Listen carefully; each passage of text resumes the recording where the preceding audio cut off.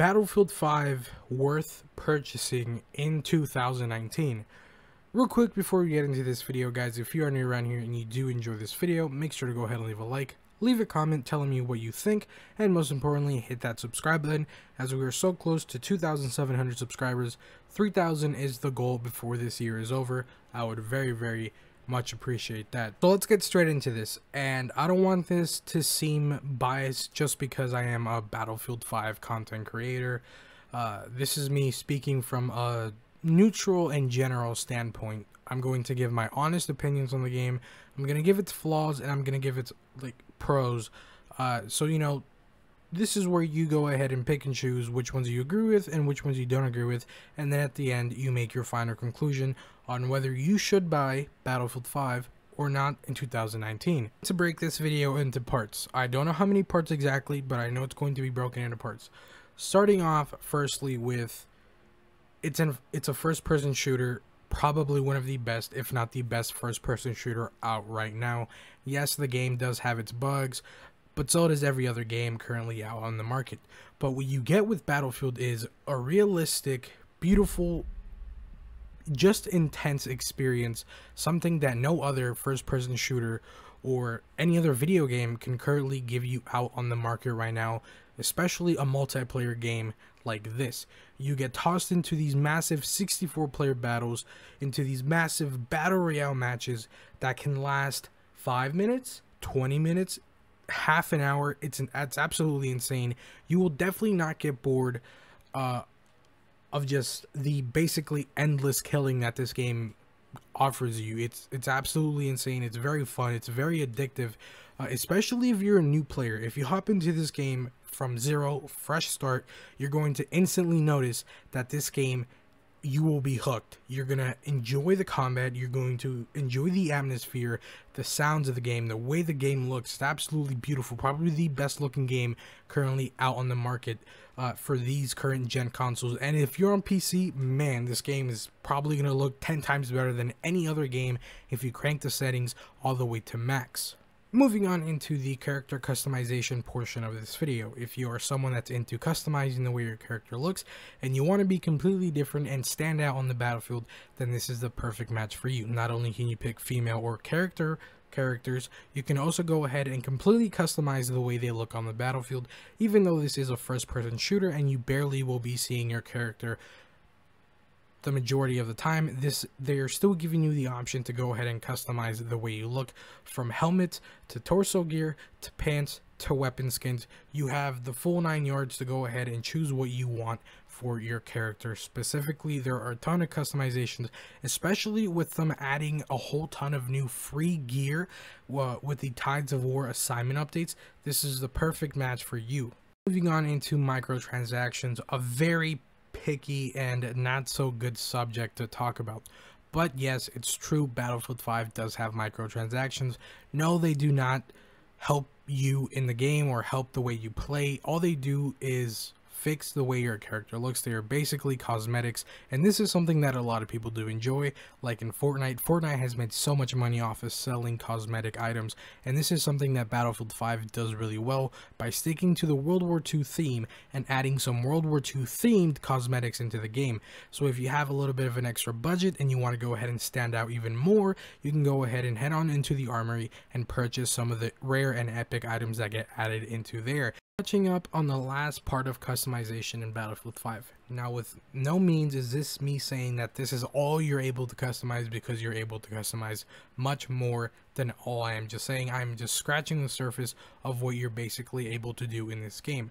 But vehicles, you're given the ability to use tanks and airplanes, and those are even customizable, from the paint job to the nose job. The nose job, I know it sounds funny. On a serious note, yes, you are able to customize the nose of your plane, and that to me is absolutely awesome. Now, moving on into the most important thing about Battlefield 5, the weapons. You're given about 40 to 45 primary weapons to go ahead and pick from. Then you're given 4 main classes to choose from: assault, recon, medic, and support. The assault class giving you access to the assault rifles, semi-automatic assault rifles as well. Then the recon class giving you access to bolt action rifles and self-loading rifles. The support class giving you access to shotguns, light machine guns, and mounted machine guns. And then the medic class giving you access to carbines and SMGs. Just like character customizations, the weapons also have a customization tree. You can go ahead and choose what kind of optic you're going to have, either a 3x scope if that weapon allows you to have a 3x scope, a reflex sight, an iron sight, or a telescopic scope if you want to go ahead and put that on your weapon. You can also go ahead and pick a camo that's going to fit into the map that you're about to play. Some of these camos are given for free, some of them you have to unlock through some difficult challenges, and then some of them you have to go ahead and purchase with company coin, the in-game currency for Battlefield 5, which is also free. All you have to do to unlock the Battlefield currency is rank up. Every time you rank up, you will unlock company coin, and you will be able to use that company coin to buy weapon skins and character customizations as well. And if you want to stand out even further onto the battlefield, all you have to do is get a weapon to level 10, then you'll unlock a mastery assignment, which will give you the option to go ahead and unlock the golden camo for that specific weapon. This is something that I've personally done to the majority of the weapons. Some of the assignments are difficult, but if you are someone that likes a hard challenge, then I highly recommend that you go ahead and master some of these weapons and give it a shot, because you will not be disappointed by the way that your weapon is going to end up looking once you're completely done with the mastery assignments for that specific weapon. Moving on into another very important thing about Battlefield 5, that's going to be its DLC and its Tides of War, which is basically their free way of saying, hey, look here, have some free stuff in the meantime while you play the game. DLC for Battlefield 5 for every single player that plays is absolutely free. No longer do they have the premium system, which I honestly thought is a little bit better than the Tides of War system, just because the Tides of War system has had a little bit of a rocky start. But do not get discouraged by that, because right now Battlefield 5 has more maps in the works than any other Battlefield combined ever. Yes, we've only received 2 new maps in about 6 months of Battlefield 5 being out, but hey, I don't blame them. The game had a lot of issues when it first came out, and they seem to have fixed the majority of those issues. But now that the majority of those issues are gone, we can now look forward to even more new maps, especially in Chapter 4, which starts June 27th with a brand new map. Not only are we getting a brand new map on the 27th, but we're getting an extra 3 maps during the life of Chapter 4, alongside with new weapons and even more character customizations for you to go ahead and fix your character to exactly your likings. Moving on into game modes in Battlefield 5, we have the main game mode, which is Conquest, which gives you 64 player battles and some very big open maps where you're able to use tanks, planes, transport vehicles, or just play as an all-out infantry, or sometimes you're put into a much smaller map where you're able to either use a vehicle or just completely play as infantry and go ahead and try to get as many kills as possible. But do remember to play the effing objective. Not only that, but you're also given limited time game modes, which are added with every chapter Tides of War update that comes out for Battlefield 5. Sometimes some of these limited time game modes are good, sometimes they're not that good, but hey, they're limited for a reason. Sometimes the community loves them enough where DICE and EA make these game modes permanent.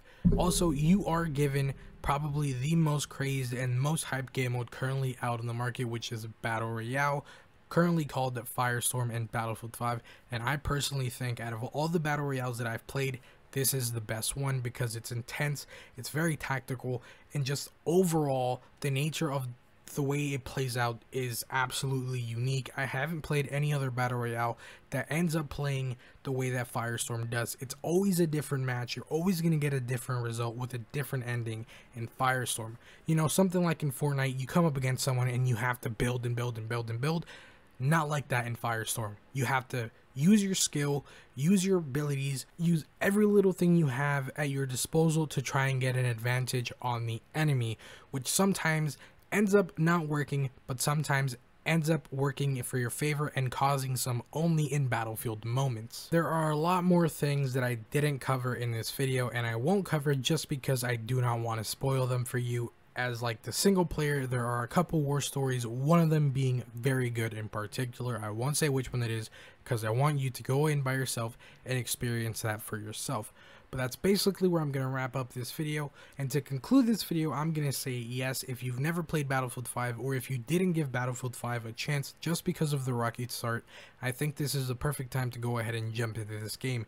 You have a ton of weapons, a ton of character customization, a ton of weapon customizations, and overall free DLC, and even more, a battle royale. So trust me, go ahead and give this game a chance. You're not going to regret it.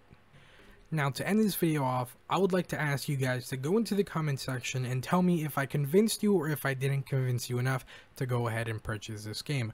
Also, if you did enjoy this video, consider hitting that like button, and also consider hitting that subscribe button so that you help the channel out and you help me grow here on YouTube. I would very, very much appreciate that. From me to you, thank you. Thank you so much for watching this video. Until the next one, peace out and take care, and hopefully I'll see you on the battlefield.